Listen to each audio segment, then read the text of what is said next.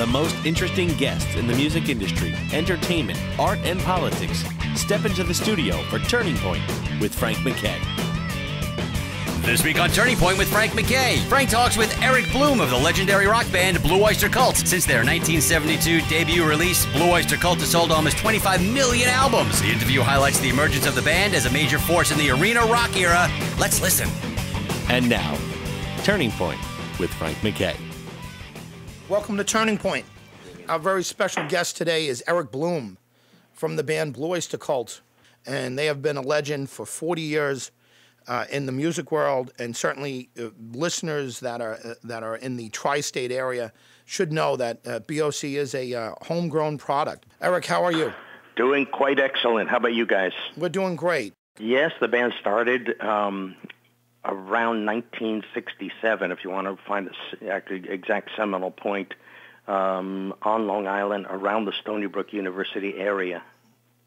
And you guys were originally called Blue Oyster Cult?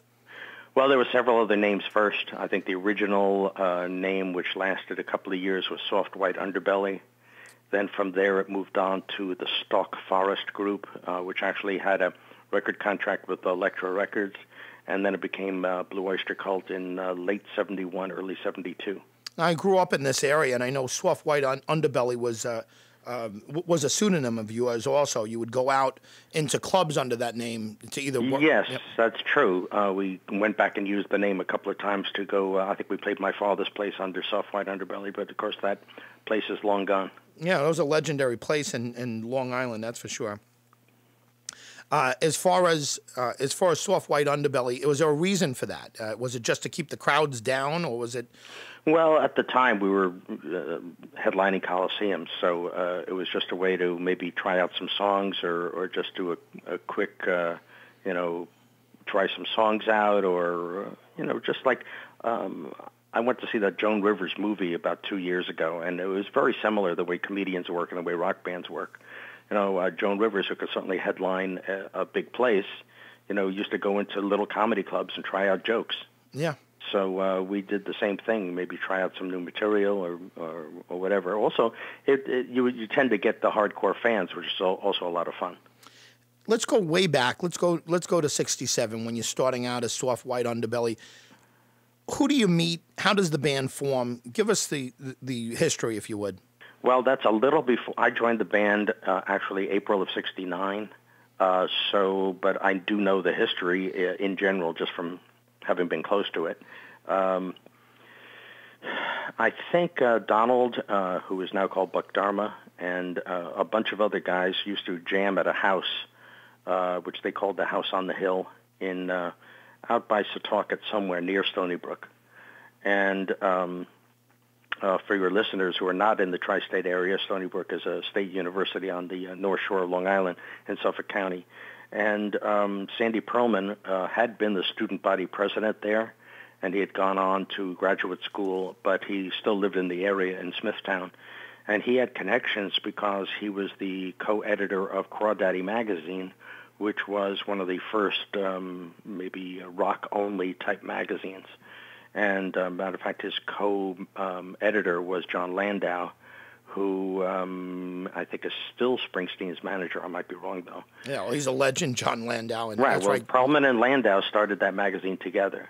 And Sandy had these connections through the magazine, and he heard, some guys were jamming there and went in there one night and saw this just guys jamming. And said, I really like what you guys are doing, and I don't even think they thought of themselves as a band because different people would just walk in and sit down and play. And he is the one that laid the Soft White Underbelly on them for a name, and he got that from Winston Churchill, who named Italy the Soft White Underbelly of Europe during World War II. Mm. And Donald was one of the guys, and there were a variety of other guys there. And he really liked his guitar playing, and Donald had been in a band with Albert Bouchard in college at Clarkson University. And I think they needed a more steady drummer, so Donald suggested, well, I used to play with this guy in college. So Albert was in Chicago doing something else. So somebody borrowed a Volvo from somebody and drove out to Chicago, picked Albert up, and brought him back to be the drummer. I think the car lasted right to the 59th Street Bridge, is as far as it got. And then different people were in and out. There was a sax player for a little while. There was a different guitar player, rhythm guy, a variety of different people, and it was very loose. And Donald also suggested he had a friend who was a folk guitar player that was learning to play bass, Andrew Winters, so they got him to play bass. And a guy named Les Bronstein, who I had gone to college with as a coincidence, at Hobart College in upstate New York. He had graduated and was just hanging out in that area and came in to jam one night and just started making up lyrics while the band played. So he was coaxed into being the lead singer. And then, let's see, I think that's it. Yeah. You know. And when did you come along? In '69, you mentioned. Yeah, well, Perlman got the band to record some stuff, and with some demos, I guess, he convinced Jack Holtzman to sign the band. He really liked the band as sort of a next doors kind of thing, and he had also had, Holtzman had the Doors on Elektra Records. So it's funny that's where it started. I mean, judging from where you guys went, musically where you went, that it started out as another Doors. It's interesting. Well, only because I think he thought Les could be a Morrison-like character. And the music was kind of West Coast also at the time. You know, they were very influenced by Airplane and, West Coast music at that time. And a lot of jamming, like Grateful Dead and also Quicksilver, bands like that. Yeah. So they had this material, and as Underbelly, they got this deal with Elektra, and then they got an advance on their contract and came into Sam Ash in Hempstead to buy equipment, and I was the salesman.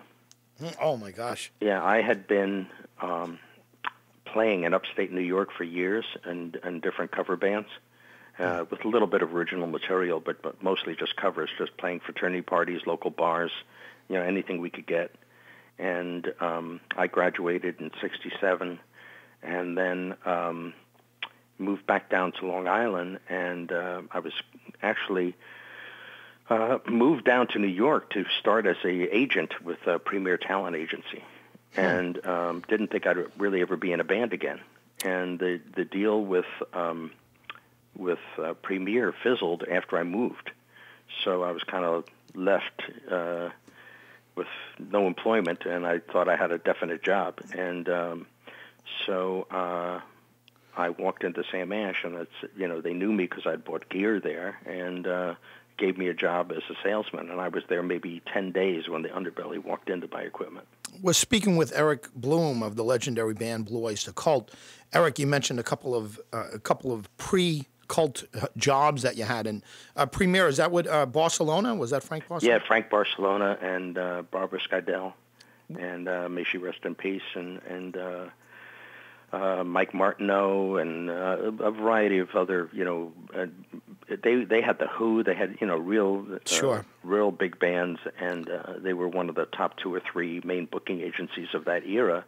And I was hired as a trainee to start working with the agent on the Crazy World of Arthur Brown, and Brian Auger and Julie Driscoll. What was your? They couldn't get a visa, so my job went away. At least that's what I was told. They could have been bullshitting me. Yeah. What was the relationship between you and Barcelona like? I really worked with Barbara. They hired me in those days. Very often, record companies, agencies would work with people who did similar things in college.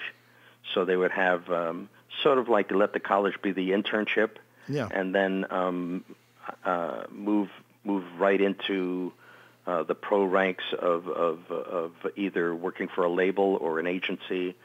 When that job fizzled, by the way, it's funny, I've told this to a few of the top agents there, if they're old enough to remember.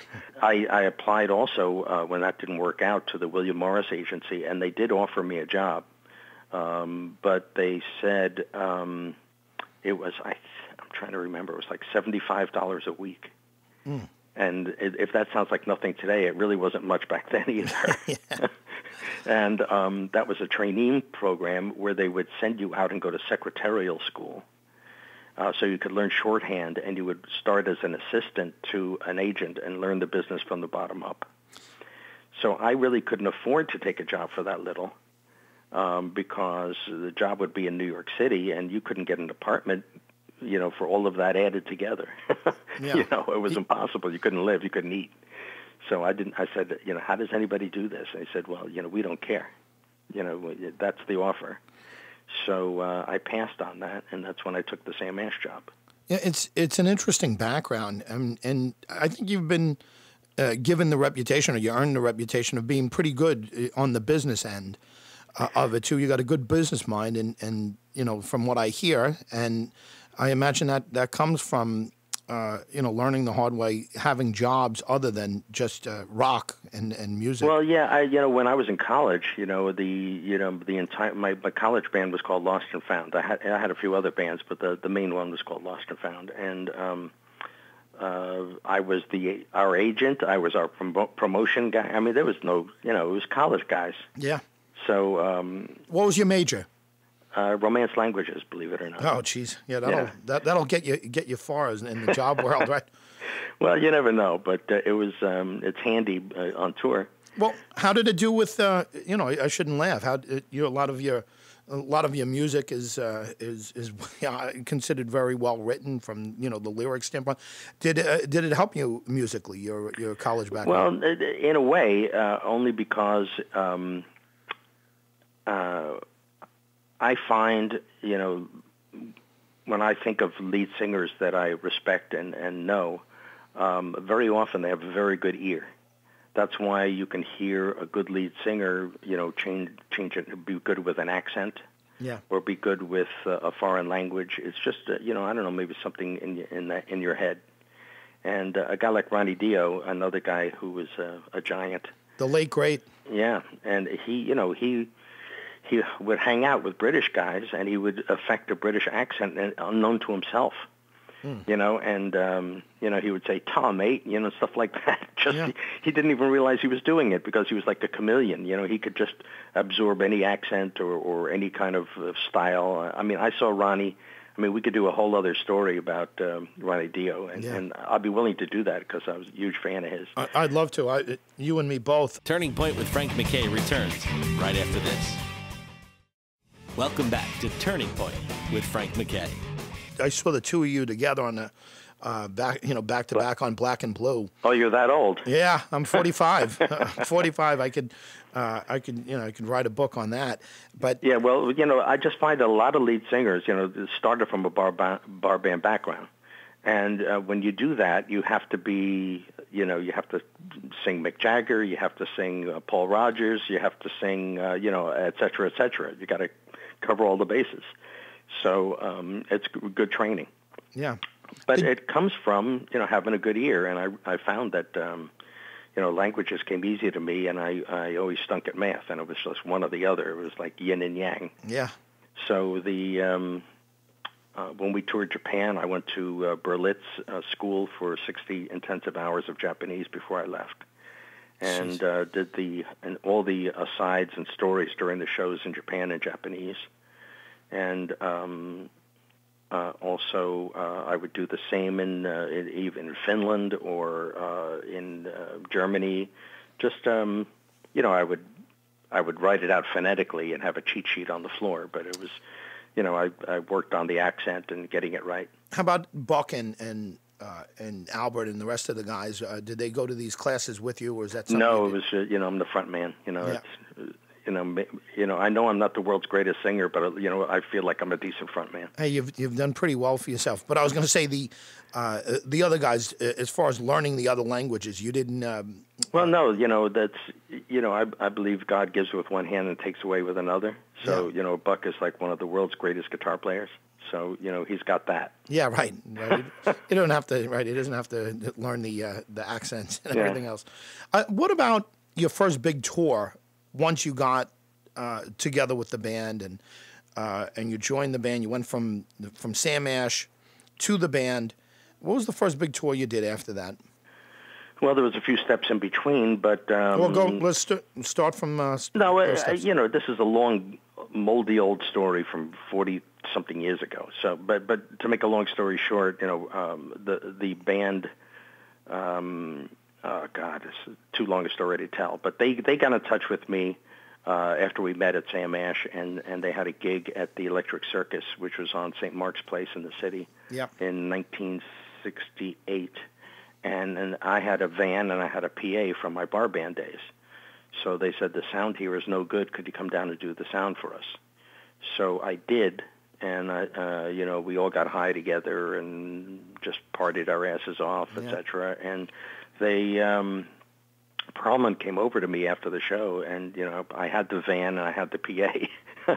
That was probably a good part of it. Yeah, good start. And asked if I wanted to move into the band house and work with the band. So at that time, I was crashing at my sister's house, and I was glad to move to the band house. Unfortunately, there was no room in the band house. It was in Great Neck.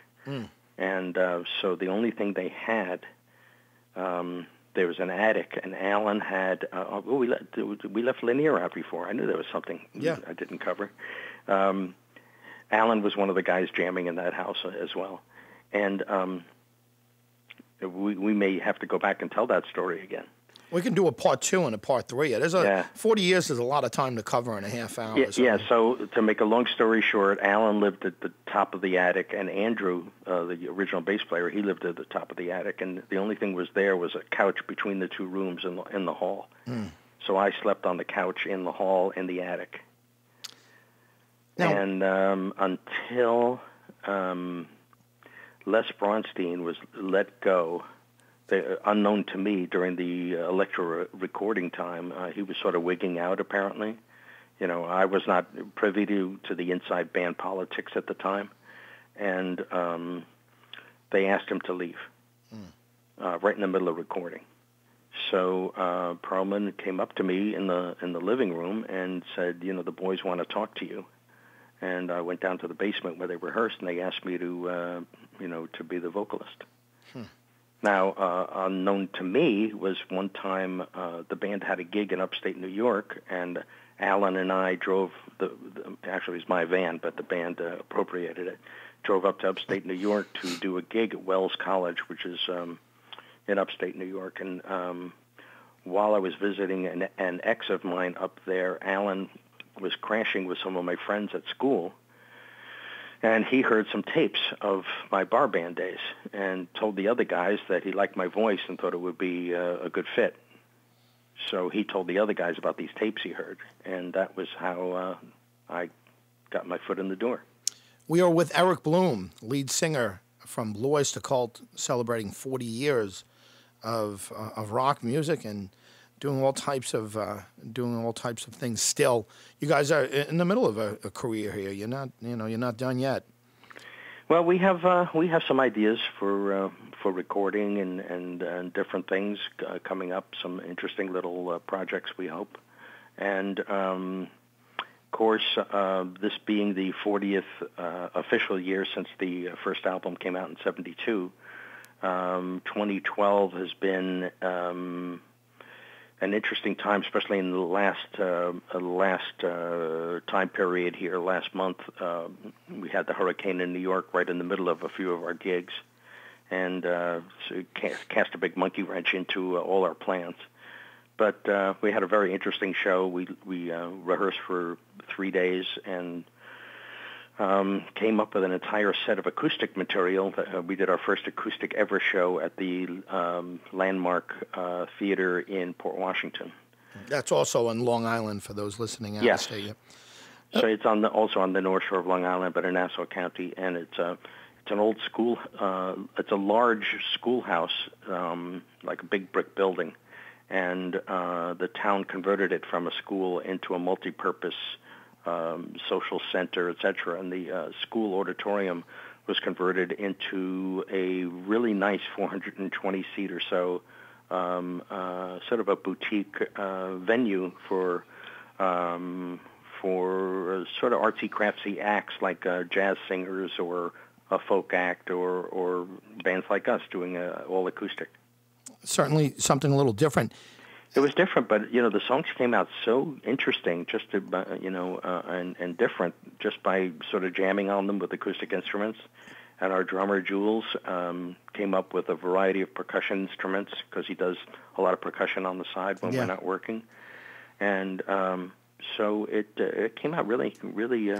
I really enjoyed the. First of all, just the change of pace was fun. Hey, correct me if I'm wrong, but you're not in the Rock and Roll Hall of Fame, right? We are not. Yeah. Has anybody contacted you about that? No. How do they keep somebody like Blue Oyster Cult out of the Rock and Roll Hall of Fame? Well, they just nominated Rush, so we certainly would not get there before them. Yeah, right. That's true. But they started a little after you, right? They used to open for us. Yeah, no kidding. That's interesting. Oh yeah, so did just about every big band you could mention. Give us a quick list of people who have opened for Blue Oyster Cult. Aerosmith, Rush, probably REO, Styx. Just on and on. Amazing, yeah, that's amazing. All you had to do is open for us. You got big. Who did? Well, I said that's all you had to do. Yeah, right. Open for you guys. Oh, Kiss. Kiss. Their first show ever. They opened for us. That's interesting. Let's talk about that for a second. Some people, we've spoken to all the guys in Kiss over the years, but so much was made of them playing smaller venues and having the fake crates, having the fake stacks, the Marshall stacks. When they were opening for you, do you remember anything like that, or were they their fully... equipment? I don't remember their equipment, but they had the makeup and they had their moves and the boots and and the outfits, and they were the opening act, and they had a bigger truck than we did. Wow. They had I don't know, pyro, and I think Gene's hair caught on fire at the show. No kidding. Yeah. Where was the show? The Palladium. Oh, no kidding. On 14th Street. Yeah. Oh, well, that's... It was called, I think if you go to Facebook, there's a picture of it on my Facebook page. Oh, that's interesting. That would be an interesting, Somewhere in there, somebody posted a photograph of it. My friend Harold Black, who was in Teenage Lust, I think one of his friends sent him a picture, and he sent it to me. The billing was Blue Oyster Cult, Iggy Pop, Teenage Lust, and Kiss was not even on the marquee. And they were added as a fourth opening act. Oh, wow. It's a good gig for them, though. Back then, it was a great gig for them. Yeah, well, it was a pivotal gig for them. And then, of course, their shtick, shall we say, caught on, and, they became huge. How do you like the business? And I mean business, like underlying business. I don't mean the music business in general, but how do you like the behind-the-scenes stuff? What do you mean? Oh, the agent work, the managerial work. Do you like that part of it? Well, I don't have much to do with it. That's why you have an agent and a manager. Yeah, but you don't like I mean, you started out at Premiere and you... I never really got my feet wet in it, but, I sort of was a jack of all trades before I started doing that because, I was calling agencies when I was a college kid and booking other bands. And I arranged, concerts, and I did sound for the concerts that came to my school because the school, the student committee type of kids, who didn't know anything about how to make a show be good. I used to I remember one instance where I think Richie Havens was playing where I was at Hobart, and they set up the sound so it was going to feed back no matter what they did, and it was terrible. So I just walked up out of the bleachers and walked straight down there, and of course there's applause. Bloom will take care of this because I was a big man on a small campus, right? And also I had huge hair and just kind of an eyesore to the campus, and I talked to whoever from the administration was there, and to Richie Havens. I said, let's take about a 20-minute break. I'll bring my PA in, and it'll work. And I just ran down to I think my apartment and got the stuff and set it up really fast. And of course it worked because no one else was qualified to make something sound good. And it worked perfectly. And from then on, they sort of always consulted me when they wanted to do anything. So it was kind of an interesting time. What was the turning point in your career, or if you prefer, what was the turning point in Blue Oyster Cult's career? Well, certainly in my career would be several different things, and I do believe that the right place at the right time, or fate, or whatever you want to call it. But obviously, that Sam Ash job just was a complete coincidence, and I wouldn't be on the phone today if it wasn't for that. Yeah. Then we also did a audition for Clive Davis at Columbia when we were trying to get a deal, and we had failed a few times getting deals, and someone at Columbia Records got us on audition with Clive, and I guess all your listeners know who he is through American Idol. He's I would hope before American Idol people would know who Clive Davis was. I don't think the layman would know. Yeah, but he's a giant in the industry.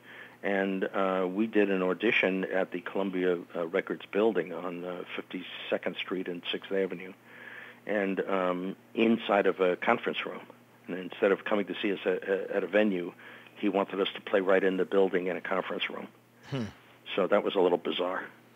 Yeah, and we set up against a short wall and played towards the other short wall, and there was about 8 chairs at the other side of the room, and we did a 5-song set, and it was Patti Smith was dating Alan at the time, and she didn't have a deal yet, I don't think, and she was there. Bobby Colomby, who was the drummer in Blood, Sweat, and Tears, Harry Nilsson, another guy to rest in peace, and Clive and some A&R guys were there, and it was a 5-song set, and Harry Nilsson got up around the second song and left the room, and I figured we were screwed. Wow.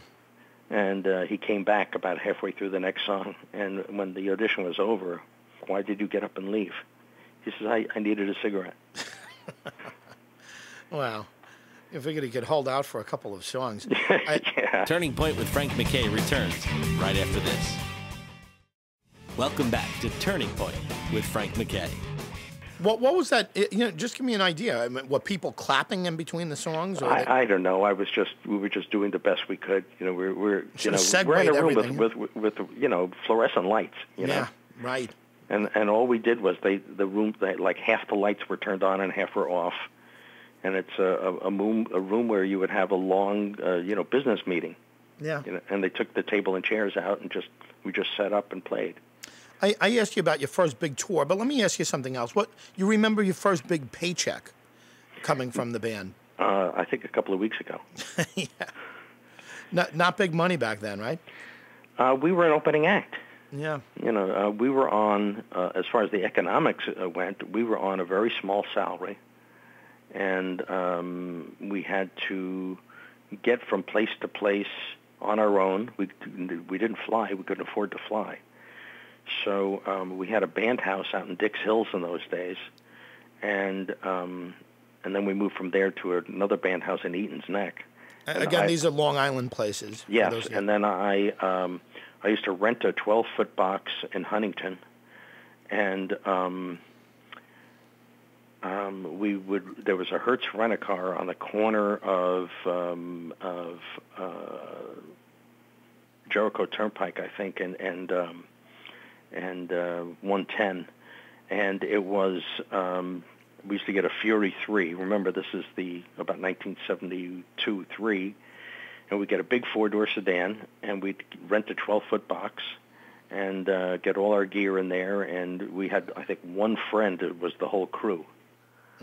And we would go, and we would do all the driving ourselves and all the, all the schlepping ourselves, everything. Now, how long did that go on for? A few years. Yeah. And, when Rush opened for us, they were all in a van with all their equipment. Jeez. You know, it was they had one crew guy, the three guys in the band, and they all rode in the van with their equipment, and you know, they were in the same sort of situation we were. Was Neil Peart in the band at that point? Oh yeah. Yep. I imagine that's an interesting group of guys. We can do a whole other view on that. Yeah, we very, very nice guys and very down to earth, and I'm very happy for all their success. I imagine very bright guys too. Yeah, they're just, you know, they don't really have airs. You know, they're regular people, and we used to have a lot of fun together back in the day. Just a reminder, we're with Eric Bloom, lead vocalist from Blue Oyster Cult. They're celebrating in 2012 40 years since their first album's been out. Have you done a book? And pardon my ignorance on that question. Have you? No, I haven't. Have you been approached about something like that? Not really. I mean, there were BOC books out there that. Yeah, but I mean, you personally, did you? No, I don't know if it would be tough to write. Yeah. Because, you know, how far do you really want to hang out all the dirty laundry, you know, and I don't really. Well, I didn't mean that. No, you know, that's where all the juice is, though. Is you know, all the infighting, and that's what people want to read about. They want to hear, you know, they don't want to read about it. And then we put out this record, and this song was a hit, and then we went to the studio. I mean, that's kind of dry stuff. I guess so, but I'm talking more in 40 years. The people that you've come across, the change in the business too. I mean, you've gone from, you know, talking about playing in Manhattan during, you know, getting high before the gig in the 60s, and then record deals in 1972, and now, I mean, everything's. Yeah, I guess to some people it would be interesting, but I just think that you know, the real book would have to be written from right. You know, what really happened and to who and how. And I just really I don't think I would ever write a book like that. How about any changes? I mean, looking back, I'm sure all of us would change things, but is there any specific segment of your career that you would have changed if you could have? Well, sure. I mean, you know, there's a phrase in our business, you know, that eventually gravity sets in. And, you know, it happened to us in the mid-'80s. You know, we had a good run from 71 or so up to 84 or so, and then all of a sudden the tickets, you know, for big venues stopped selling, and records, you know, were not moving, and we just had to face the reality that the 70s were over, and different kind of music was popular, and things changed. Yeah, MTV really wasn't your thing. Well, we did a couple of videos, but we were not, you know, glamour pusses, that's for sure. Yeah, well, you were more, you know, arena rock. I mean, arena rock was your strength, and seeing the band live and you know, that type of thing was where you guys really took off. You know, once arena rock dies, and you know, the plastic gets in there, and the, you know, the video clips and the sound bites and all of that. But also, you know, hair bands came in. Yeah. And disco came in, and punk came in, and it was all, you know, things changed. Yeah. And, you know, we weren't about to chase that. So we had a couple of bad years, and then some people left, and some people came back, and, you know, it reformed, I would say about 87 or 8, and we got some good offers to get back to work, and things have been on the slow rise up ever since. What do you go from here? More of the same. You know, I'll just knock wood, you know, that, you know, people still want to come see us and enjoy what we do and like the songs. And we did put out a couple of newer records a few years ago, and which I think are very good, but unfortunately the public is just not too aware of them because they weren't publicized. An album called Heaven Forbid, and another one called The Curse of the Hidden Mirror, which are not on Sony. And I guess they can be found if people sniff around for them. But there are a lot of good songs on them. Yeah, well, people should get them. Where can they tune in to hear some of your old material? Well, a lot of our stuff is on YouTube. I guess obviously iTunes is the main place these days to download songs. But a lot of our stuff is on YouTube that people have brought a camera to a show or literally just, they show an album cover and just play the song. Yeah. So it's easy to hear this stuff. And what about a website? You want to plug a website or something? BlueOysterCult.com has all our gigs. And my site is ericbloom.net. There's a buckdharma.com. There's richiecastellano.com, julesrodino.com. Qasim Sultan has a website, but I'm guessing it's qasimsultan.com. And it's, the band right now is pretty smoking. Of course, Qasim is our bass player, just took over from Rudy Sarzo. And he is, so well known from Utopia, and he was in Meatloaf the last 10 years, and he was bass player for Joan Jett. Oh, he's had a career, rivals anything. He was in the New Cars. He's done. I'm a big fan of his, and the fact that he wants to play with us is just great. I used to go watch.